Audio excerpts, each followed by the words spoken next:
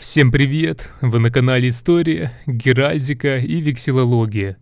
Сегодня свой обзор я посвящаю флагу Озаричей. Озаричи – городской поселок в Калинковичском районе Гомельской области Беларуси. Административный центр Озаричского сельсовета. Первое упоминание относится к XVI веку.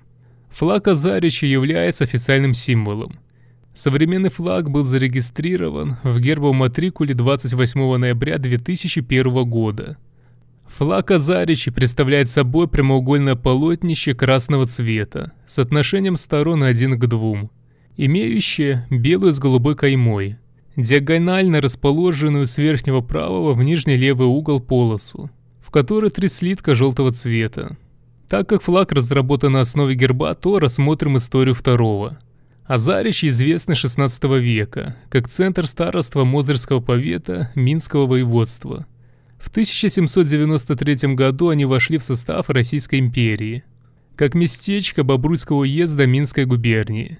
В 1799 году оно было подарено Павлом I, тайному советнику Лошкареву, потомки которого владели Озаричами на протяжении всего XIX века. Автор-разработчик герба Озаричей в работе над созданием символа исходил из его названия. Белорусский лингвист Жучкевич полагает, что этимология его названия имеет дохристианские корни. От языческого имени Озарий сформировалась, по-видимому, фамилия Козарин, в которой при лингвистической трансформации появилась начальная буква «К». Дальнейшее изучение источников помогло установить тождественность фамилии Козарин и название Озаричи.